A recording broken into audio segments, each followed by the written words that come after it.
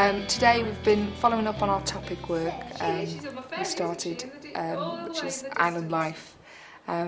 Following on from yesterday's session, which was looking at maps, introduce the island, we were using a paint package to create the children's own representation of the island, trying to include geographical features, human and physical features, and labelling, and also imagining that we'd been to the island and writing a postcard back home explaining things we've been up to, things they might have seen, and just trying to really link together the geography, the literacy, and develop the children's sense of place.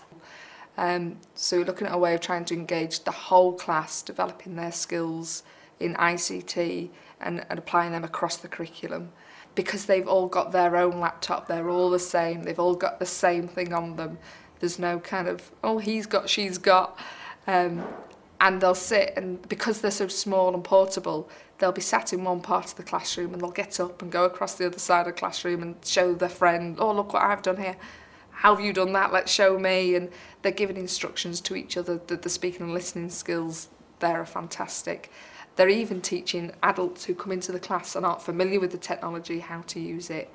Some of the classroom support, they don't feel confident with ICT. After 5 or 10 minutes sat with a child, they're like, oh, I can do that now. They've definitely had a benefit on children with identified as having special needs. Previously, activities such as writing, the kind of traditional recording methods might not have been so easy for them to access and would have required a lot of adaptation to meet their needs.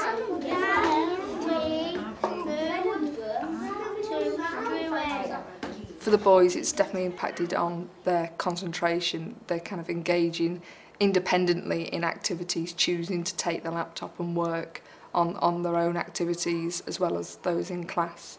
Well, it's definitely had an impact on their kind of letter recognition. We do focus quite highly on phonics. It was a concern, the lower uppercase key thing. It's not proved to be a problem, and actually finding that because they're using the keys, the typing the words, when they then come to actually writing in their books back with the pencils, that's having an impact on their writing because they've got so used to spelling the words and looking at the letters on the keys. When they're writing, that's then transferred far more easily. They're asking less, how do you spell, how do I write, because they've been using the keyboard and looking at the letters when they're typing. We've been trying some classroom management software which has really opened up the use of the laptops within lessons, because you could freeze the children's laptops and they can't do anything, which automatically brings their attention back to the front of class. We got our laptops, then go and took paint. Then when we finished it, we clicked save, and then we went on Starfish Writing. Then we saved it, really.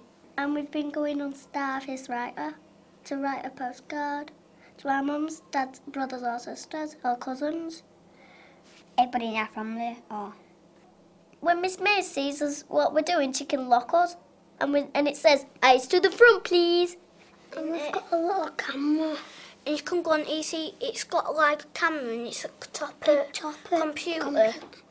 And then you go on to, and you can do a picture or a filming. Type stuff. If we want to change it, we press a button at the change writing, and there's loads of different kind of ones like handwriting and the size and all. Fortunate to get funding to provide all of the children in the class with the T-Mobile dongle, which allows them access to internet at home. Only about 30% of the children in the whole of the school have access to internet or broadband at home. So obviously in our class that's broken down, that barrier, because now 100% of the children can access the internet at home. So we invited all parents in to a kind of handover meeting where we ran through what it was we were trying to achieve, what it was we were hoping that they would bring to the project, what the child would bring to the project. And that actually got rid of a lot of their fears. They were very happy when they learnt that the internet would go through all the same filtering systems as in school. The programmes were just like they would use in school. Accessing internet activities set up from school and just ones that are out there on the web. I feel after 6 months the children have had them, 5-6 months, they can now operate them without any adult interaction. The laptops, they've definitely had an impact on the children, and they're teaching them basically skills for life. They're learning how to use the word processors, they're learning how to access the internet, how to use Google. It's definitely having an impact right now, but in terms of as they get older, they're going to have these IT skills that they'll just be using for the rest of their lives.